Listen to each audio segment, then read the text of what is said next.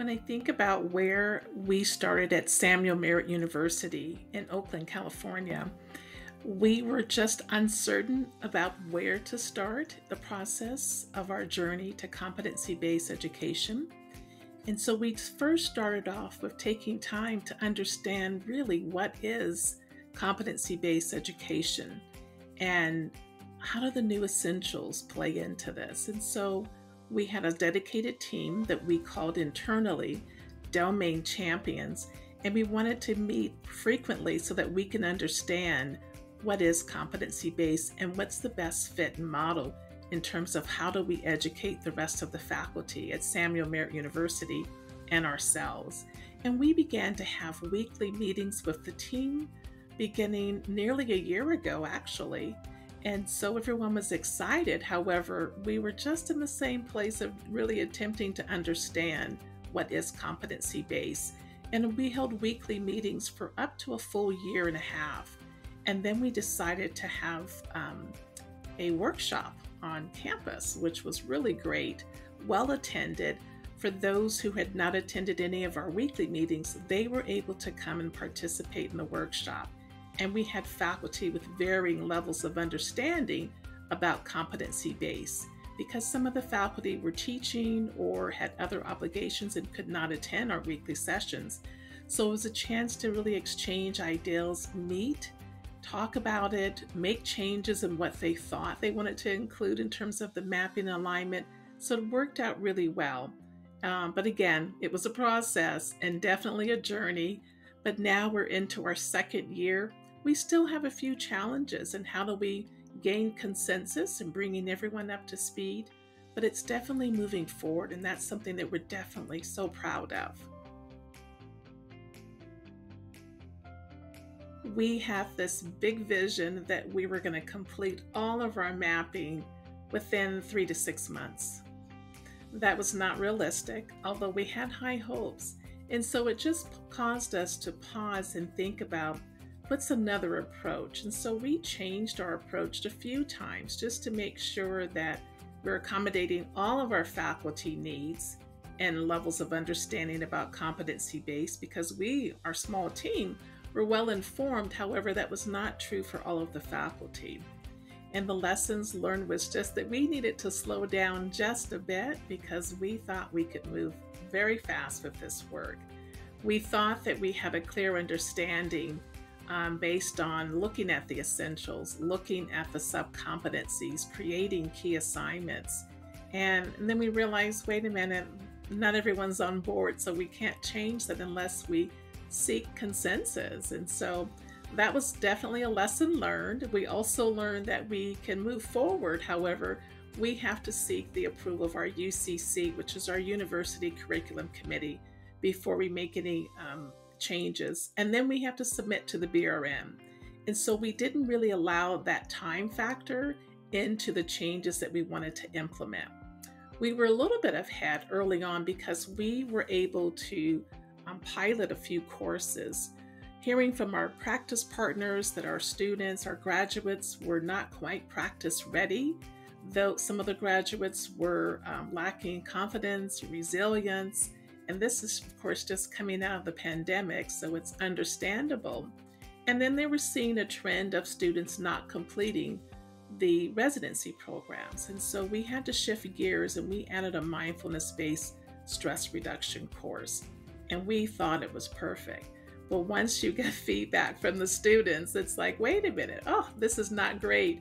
So we revised that course, and the student feedback was really vital to ensuring that we make changes. We did include students on our planning so that we can have the student voice and understanding about what is that one semester like when we've added mindfulness-based stress reduction. We also changed a few courses and called those courses role-based professional practice. We wanted to make sure that we were graduating graduates, students from Samuel Merritt that really understood the role of professionalism because again, we listened to our practice partners and we took what they said to heart. Those were hard lessons to hear about our students, right? But we appreciated learning about what was happening.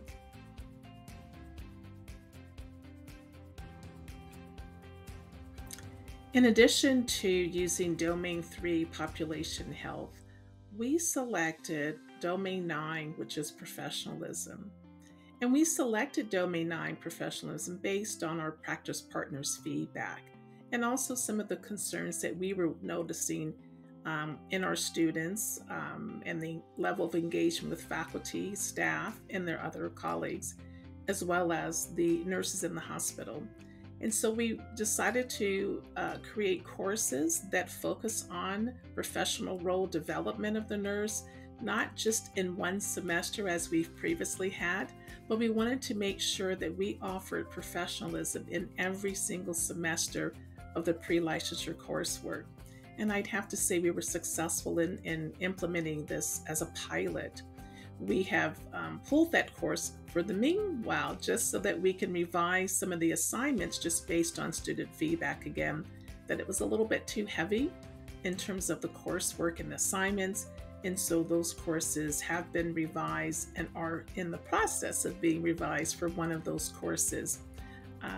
We are looking at changing our community health course to call it population health. There's so much of an interest in the community as well as global health nursing. And so we have a dedicated community health faculty that are on board to change the title to population health. It really helps stretch our students' thinking beyond just what's happening in the community, but what's happening globally and how does this impact the health field, the health career of nursing, And so we're excited, we're moving ahead. We haven't quite solidified our key assignments yet for that, but we're still working diligently on what does the new population course look like in terms of aligning to the essentials and creating a new course, right? We can't just keep the old. We want to enhance what we have already, but also create new ideals and new understandings and new ways of helping our students grow in understanding population health. In terms of professionalism, again, we listen to our practice partners and we're still hearing concerns about some of the professionalism, not so much in a negative sense, but more so in terms of our students feeling confident enough to use their voice, ask questions, advocate for their patients. And so we want to make sure we help those students understand the value and importance and significance of their voice as a registered nurse in the field of nursing. In terms of engaging our practice partners, we have selected 3 because we have pre-licensure programs on 3 different campuses. And so we wanted to make sure that we capture the perspective and the needs of our practice partners in the 3 different regions. And each of the 3 shared, similar concerns, and we acted upon those and we asked for examples, concrete examples. We've asked for a few listed items so that we really can understand how do we best share this with the faculty and with the students, and how do we make changes to meet the practice partners' needs. And so we realized, again, as I mentioned earlier, that we weren't quite far enough along in terms of all faculty or the majority of faculty understanding what CBE is. And so we decided to hold off on inviting the practice partners to those sessions. We didn't want to waste the practice partners' time. We needed to shore up our understanding to make sure that we had a good sampling of faculty that knew what competency-based education is and had created examples in their class, key assignments, made their alignment, complete their alignment, so that we can share what we're doing.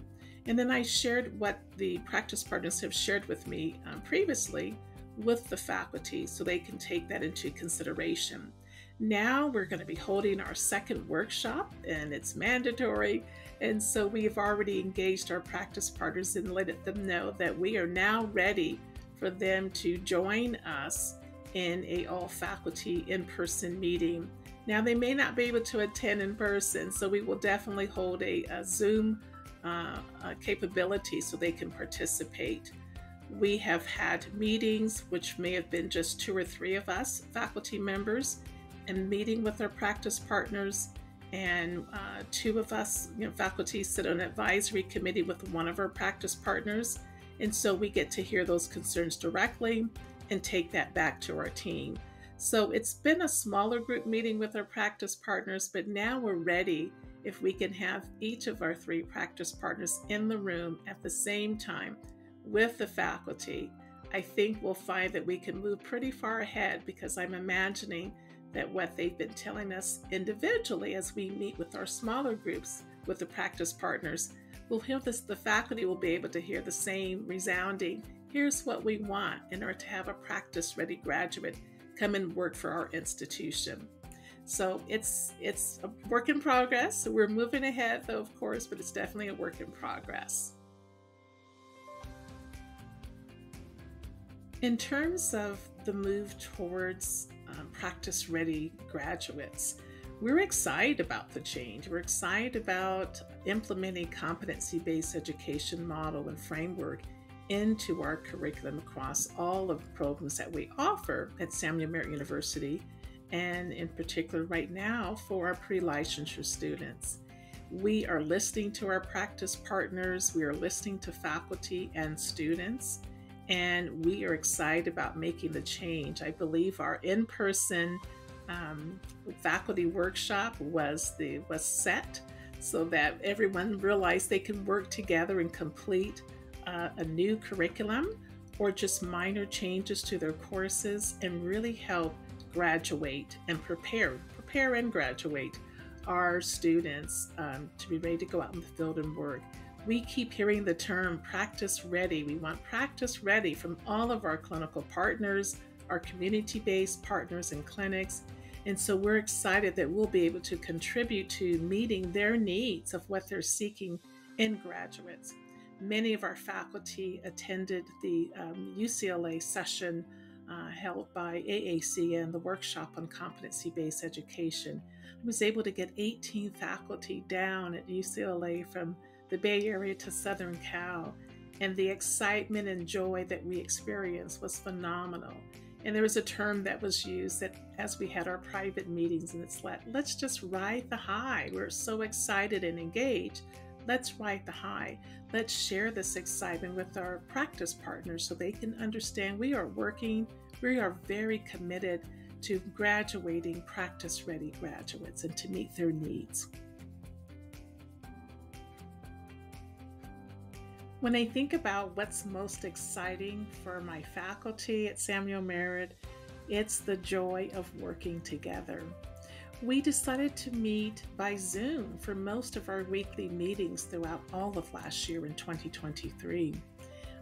But it was not until we decided to meet all in the same room and meet together and listen to just additional level of understanding and training that we provided internally, but also having the breakout sessions where they met with their content groups to work on what do they really want their student to know by the time they complete their course.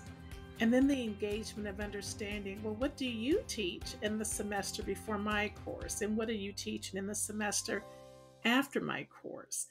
That was exciting. I could just hear the laughter, the discussions. I took video shots and photos just to share with the faculty as a whole. But that, working together in person, was the key. It seems like that added to the new level of understanding what CBE is and what can be done, and that if we work together, we can complete this in what I would like record time, but that's not realistic. But I'm very happy about the progress that we've made so far.